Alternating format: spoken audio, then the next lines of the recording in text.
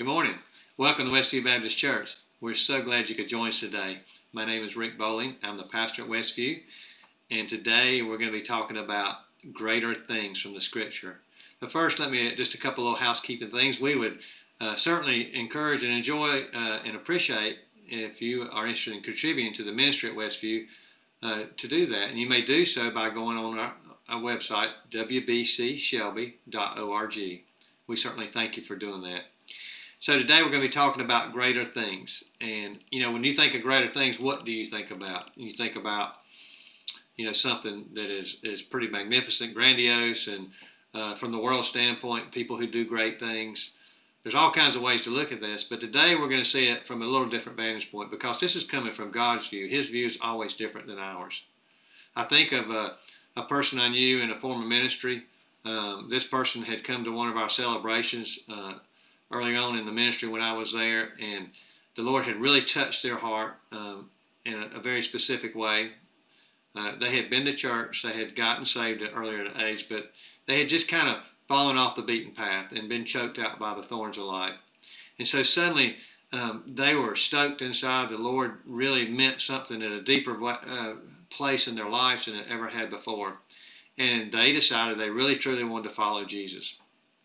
Now, interesting thing about this person came from very little means, grew up in a difficult family situation, had never had support by family, and now they had their own family, but yet trying to struggle about how to be a parent and a spouse and just to move forward in life. Well, as God does, this person they felt less than important, unfortunately, but nevertheless, they followed God, and these were things they wanted to grow in, and they wanted to share their faith with other people. And so as I think about that story, that person had others that came along that the Lord sent, and they began to blossom and to flourish. But it was in following Christ and studying His Word and just growing that I began to see this person just grow in the relationship with the Lord and sharing His love with other people. It was really cool to see over time, and a lot of things happened with that. And so God took something that the world would call ordinary, and He transformed it and used it for a greater purpose. I've seen it in our very own church as well with people here at the current ministry at Westview. And so today we're going to be looking at in the Scriptures.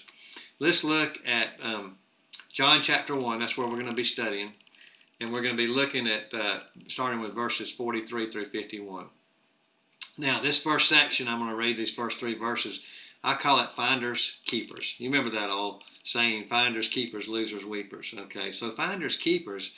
It's kind of interesting as we open up, we see the picture here is Philip. And Jesus talks about the next day he decided to leave for Galilee from where he was. And so finding Philip, he says to him, follow me. Follow me, Philip. And simply Philip does that. Now, who is Philip? In the Scriptures, we see different places where Philip enters into. John chapter 6, we see this place where they were feeding the 5,000. And Jesus, he's kind of testing the disciples there, and he begins to ask some questions, and he's like, well, how are we going to feed them? And here's Philip is, and he's like, well, we don't even have half a day's wages. There's no way to feed all these people, so to speak. So we see that simple response to the practical that Philip is there. And then another time some Greeks come to Philip, and they're like, John chapter 12, and they're asking him and say, well, we'd like to ask this Jesus some questions. And he says, well, I need to go and consult with Andrew. He need to go ask him. He wasn't sure about that. Of course, Greeks were unclean and so forth. And then finally in John chapter 14, a very familiar passage for a lot of people. In John 14:6, Jesus says to him, he says, I'm the way, the truth, and the life. The only way to the Father is through me. And so at that point, Philip goes. He says to them, he says, well, Jesus, just show us the Father. He's trying to speak for all the other disciples there.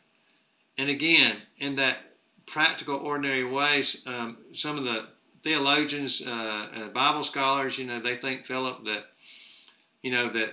he was maybe just simple, maybe it could be limited a little bit, but God was choosing the ordinary. And he was showing that and he chose others, but he's showing that he can do greater things. And as you'll see in this passage, he continues to build on this idea as he goes. So that's the introduction to that. But let's look what's next. This next verse, you could read right over this. If you've read the scripture, you may have read over it several times. It meant nothing to you. We think, well, okay, this is just where he's from. He says, Philip, like Andrew and Peter, he was from the town of Bethesda. Now, why is that significant? What we're going to see here is God finds the greatest and calls the greatest sometimes of those from the worst circumstances. Think about it for just a minute.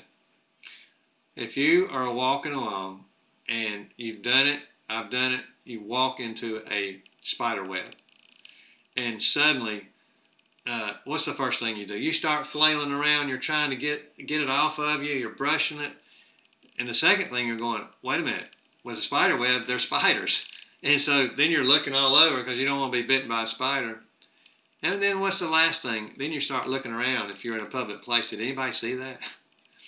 And it's like, it's kind of one of those situations, you don't want to be bit by a spider. That's a pretty bad situation. And you're worried about what others might think about you. Well, here is Andrew from Bethesda, the place where supposedly Jesus, it says in Matthew 11, verse 20, says that he did many miracles there. And he mentioned a couple other cities, but Bethesda was one of them, and there was basically no repentance. And so he's calling these people who could be in a pretty bad situation. They had the spider of sin, so to speak, all over them and all around them. And yet Philip chose to follow Jesus. Now notice what he said in verse 43. It says that Jesus decided to leave for Galilee, finding Philip. He found Philip. It's one of the places, I don't even know if there's another place where it says Jesus found somebody. Now he finds off, we know that God sent him to us. And so he found us in that way. But it's kind of unique that he went and found a person of this nature and the stature I believe, to prove a point. Well, what happens next? As we look in the scripture, it says that Philip found, so God found Philip. Now it says Philip found Nathanael, and he told him, we have found the one Moses wrote about in the law, and about whom the prophets also wrote, Jesus of Nazareth, the son of Joseph. And so what we see is that just like Philip was like a torch that had been lit, and one lighted torch serves to light another, as Godot says. And he says, and so that's exactly what we see happening. He's lighting the torch of Nathanael. Now, why is it important for us to meditate, to read, to dwell on the scriptures? Look what it says right there in the second part of that. We have found the one that Moses wrote about in the law, and about whom the prophets also wrote. So what we see is that Philip, like Andrew is indicating, they knew the Torah, they knew the law, they knew the scriptures that had been written so far, and it was important.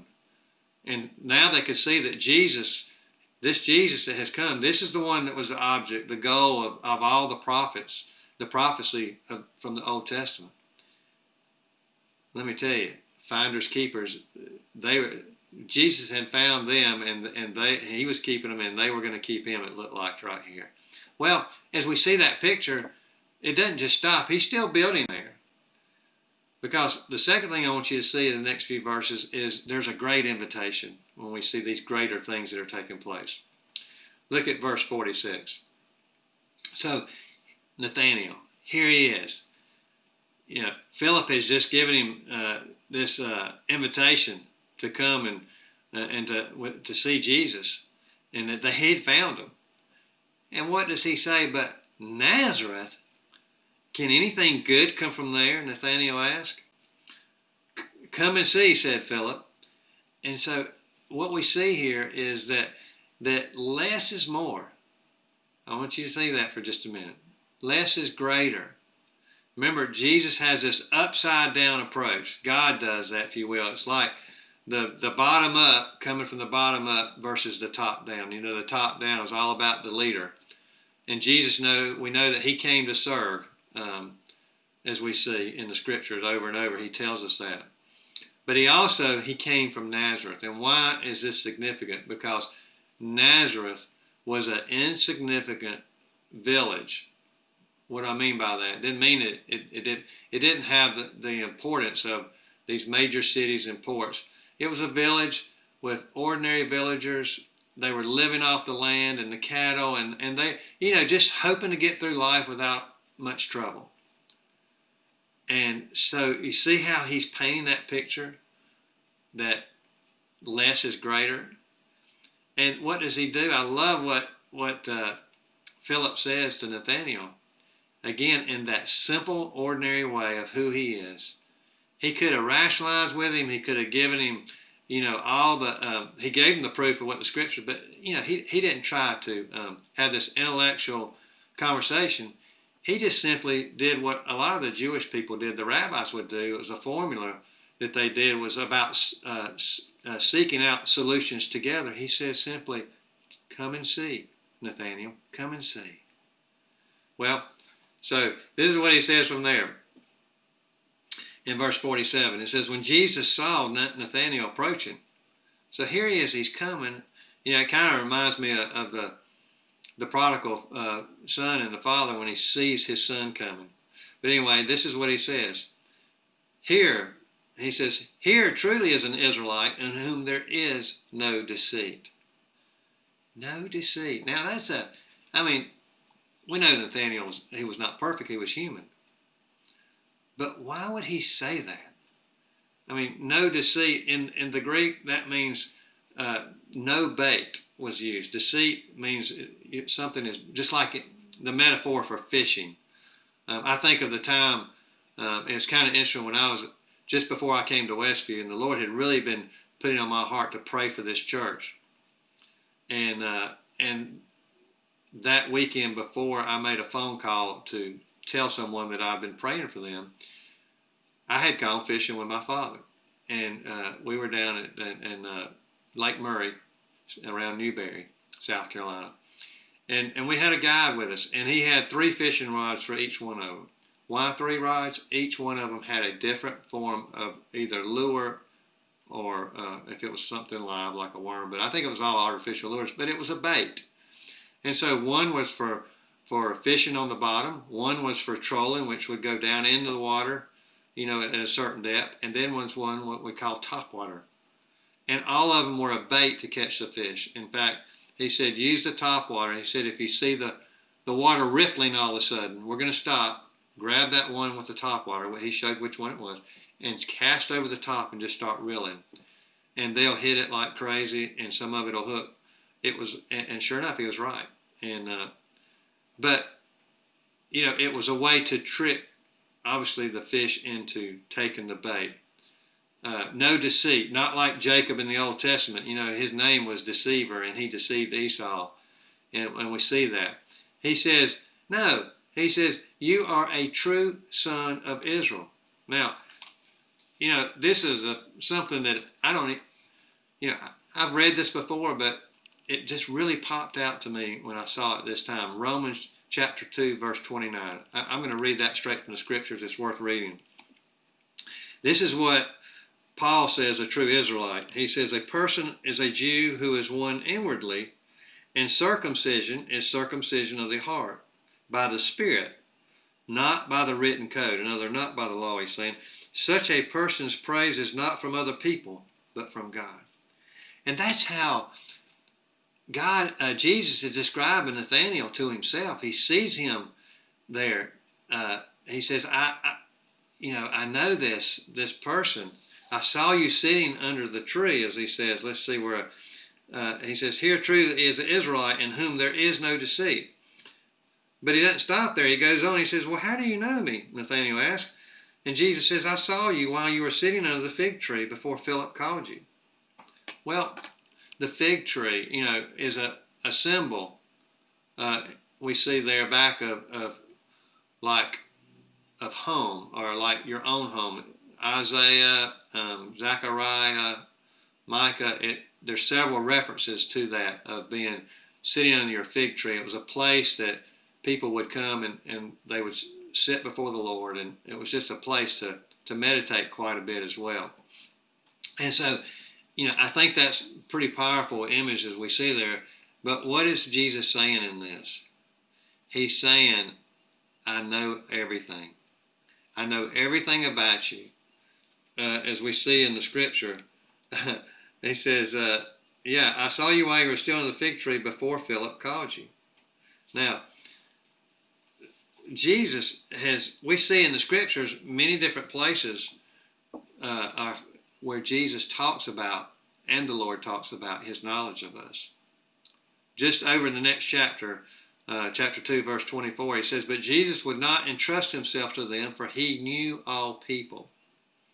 He did not need any testimony about mankind, for he knew what was in each person. And in fact, that was just coming really from a negative standpoint, but he was the positive point. He was saying, I know everything about everyone. And one of the most beautiful psalms is Psalm 139, and it's very much worth reading this to you. I think it's a very powerful place, and we use these often at baby dedications. But this is what the scriptures say. He says, you have searched me, Lord, and you know me. Remember, think about Nathaniel. He says, I knew about you when you were sitting at the tree. He says, you know when I sit and when I rise, you perceive my thoughts from afar. You discern my going out and my lying down. You're familiar with all my ways. Before a word is on my tongue, you, Lord, know it completely. You hem me in behind and before, and you lay your hand upon me. Such knowledge is too wonderful for me, too lofty for me to attain. He says, where can I go from your spirit? Where can I flee from your presence? And so we see this picture of him, and over later on in verse 13 he even talks about how him being formed in his womb in that secret place, and how he ordained every day for each one of us. And so suddenly we see that here in the scripture that he's telling Nathaniel, I've always known everything about you. And of course, if he knows the scripture, he understands that. He knows, the psalm. He knows that this must be the one. This must be the Messiah. And that in that moment, we begin to see in verse 48, something starts to take place. That he must submit to the divinity of Jesus. Just like Samuel did when he had the Lord kept speaking to him with Eli 3 different times, and finally Eli told him who it was and to answer him.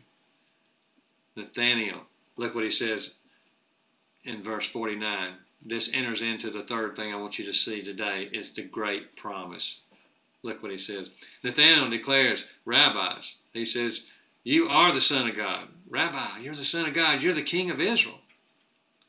And so he recognizes him as being the one who reads his mail, so to speak, knowing what he's thinking, the one who reads your and my mail. He is our King and Savior. He knows everything about us. And that's a word that the King, Savior, but King is only used a few other times. It was used in the triumphal entry there on Palm Sunday, calling him King. And then the other time was when the taunters and the mockers called him the King of the Jews. And he's recognizing him not only as a Savior, but the King, the Lord of his life, the Lord of everyone's life. And that's what he's done. He knows everything about us. Remember that. And that's not a bad thing. But because he loves us, we're going to see why that's so important. Well, notice what he says. That's the first part of the great promise. So he says to him then, Jesus says, again, he would not say this if he hadn't read Nathanael's mail. He says, you believe because I told you I saw you under the fig tree. Now, at that point, he called out Nathanael on a truth, but he didn't slam him. In fact, if he did anything, he encouraged him. He says, you will see greater things than that. Wow. Is that not cool? He's saying this is just the beginning, Nathaniel, as a new believer. Greater things are next to come. I mean, let me tell you. In fact, verse 51, we see what he does right here. He says, then he added, he says, very truly, I tell you. Now, you got to understand, in the New Testament, when Jesus said those words, it was a way of saying, like, amen. I'll just listen up now. What I'm getting ready to say is very important. And we're going to see that Jesus is saying, I'm the link. I'm the strongest link. You have to understand this. And he goes on. This is what he says. I tell you, listen up. You will see heaven open and the angels of God ascending and descending on the Son of Man. This link between God, the strongest link. Jesus is God in the flesh. And this means that he's saying by the realities of heaven, he says, I'm being brought down to earth. We see that in other scriptures, John 3:13. And he's saying, Nathaniel, you're going to get to see this, and my question or my statement is, so will you too. Nathaniel saw it. Now, yes, we know that the ascension took place, but the realities of heaven are here. He saw them then, and they're here today. He's like, this is a wide open heaven, and what you're going to be seeing is ascending and descending of angels. What he's talking about, this symbolic, if you will, of the whole power and the love of God, he's saying is now, Nathaniel, it's available in the Son of Man. It's not just something that's we're learning from the law, but it is available through the Son of Man. And he's showing himself as the Christ. And yet he's calling him the Son of Man so that he can identify with Nathaniel. And Nathaniel know that this is real. It's not just something. And all these, even what Isaiah promised, it had come true. Let me close with this. In a book that I've been reading by Max Lucado called Because of Bethlehem, he tells a story about when he was a little boy. And he says, my mom and dad, they were, my dad was a mechanic, I believe he said, and my mom was a nurse. She worked the second shift. And so my dad, he took care of things in the evening, supper, put us to bed, and we had to be in our rooms by 9 o'clock. The only thing we could do after we went to bed was to read. So we had this big chest full of books, he names different books, but underneath all the fairy tales, there was the book he found, and it was called A Baby in the Manger. And as he read that, he began to ask a lot of questions. And he loved the answers that he got. And in that, one of the answers that came that was most important to him was the answer, God is with us, Emmanuel. And so, of course, about Bethlehem. Without Bethlehem, we didn't have God, Emmanuel, God is with us.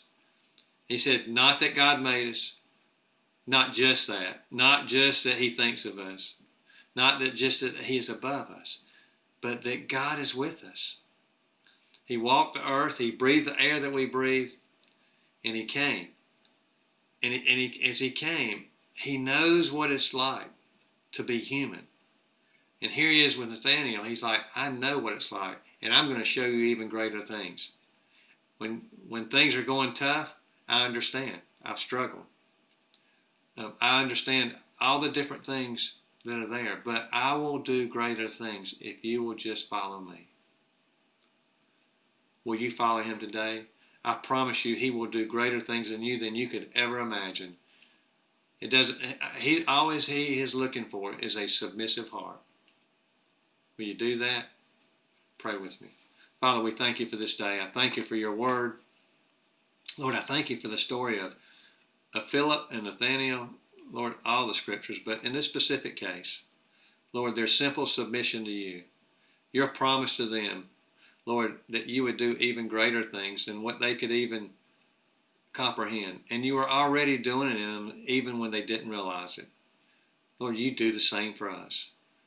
If you're listening to this message today, you hear the Lord knocking on the door of your heart. Simply say yes, because he wants to say, Emmanuel, I am with you. I want to walk with you. You just simply have to follow me. When I give you the invitation now, say follow me, say yes, and follow him. And he will be with you the rest of your life. Lord, help us as the church to continue to follow you, Lord, and allow ourselves to be open to your moving through your Holy Spirit to do even greater things. In Jesus' name, amen. I want to thank you for joining us today. It's been a great time to share his word and to fellowship in the Spirit. May you go and do greater things as the Lord works in and through you. God bless you. And hey, if you made a decision today, please contact me at wbcshelby.org or reach out to a local pastor in your area or your community or a trusted believing friend. Thank you and have a blessed day.